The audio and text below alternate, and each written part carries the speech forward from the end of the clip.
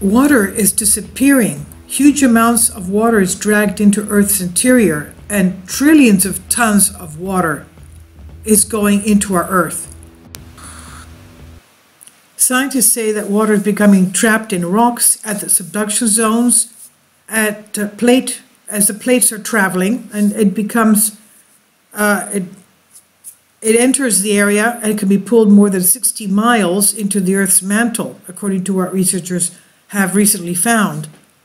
They say every million years, Earth drags 3 billion teragrams of water into its interior. Every million years, 3 billion teragrams. Cheyenne McDonald, Daily Mail reports this.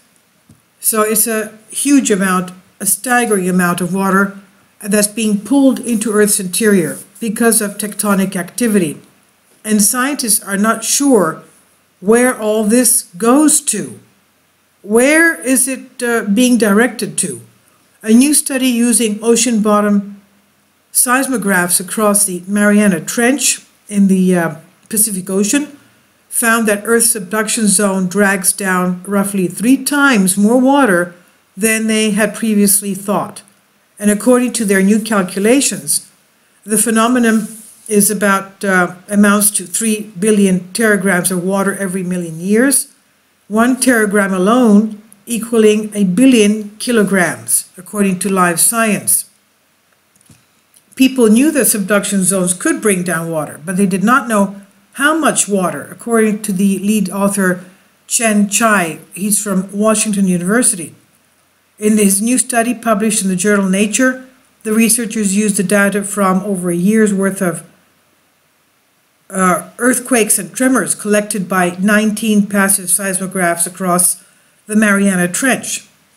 And they also looked at data from 7 island-based seismographs, and allowed them for a more detailed picture of how the Pacific Plate bends into the trench, and it reveals new insight on how the rocks hold onto water deep beneath the surface.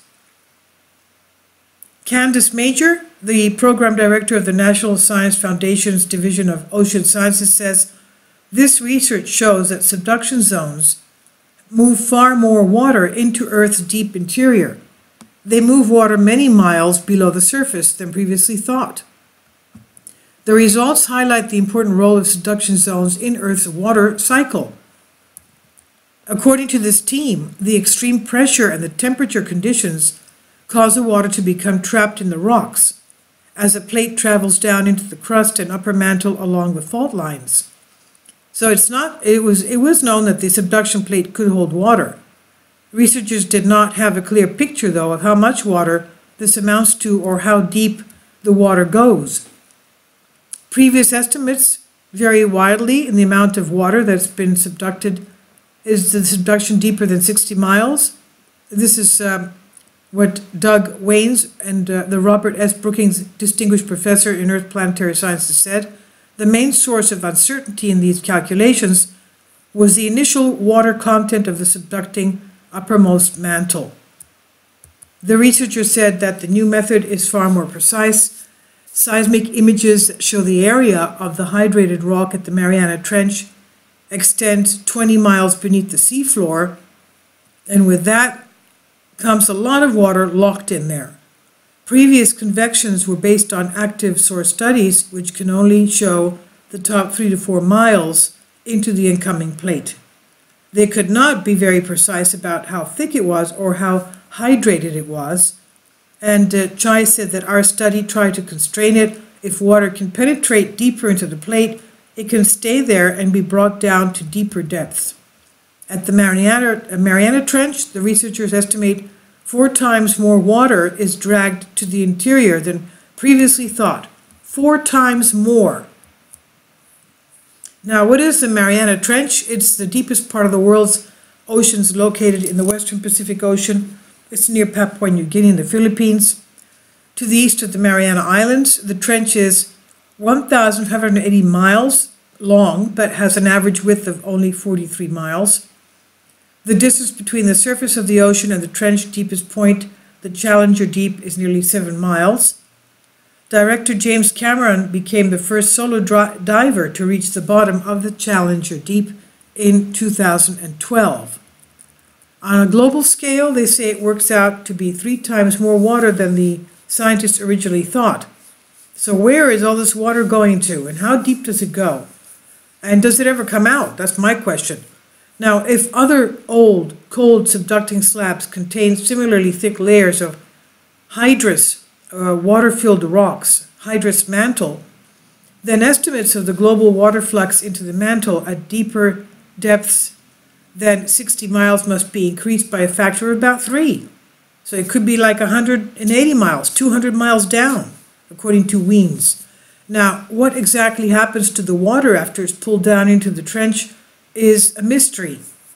It's thought that most of it returns to the atmosphere as water vapor through volcanic eruptions. But yeah, well, because we have steaming through the volcanoes, but new estimates suggest more water is being pulled into the interior than volcanic eruptions bringing the water back out again. Now, the estimates of water coming back out through the volcanic arcs are probably very uncertain, Wien said. This study will probably cause some reevaluation. So that's really astonishing, isn't it? It's 3 times more water going deeper down than they thought, and it could be going down 3 times deeper than they thought. I'll leave links below for you for this.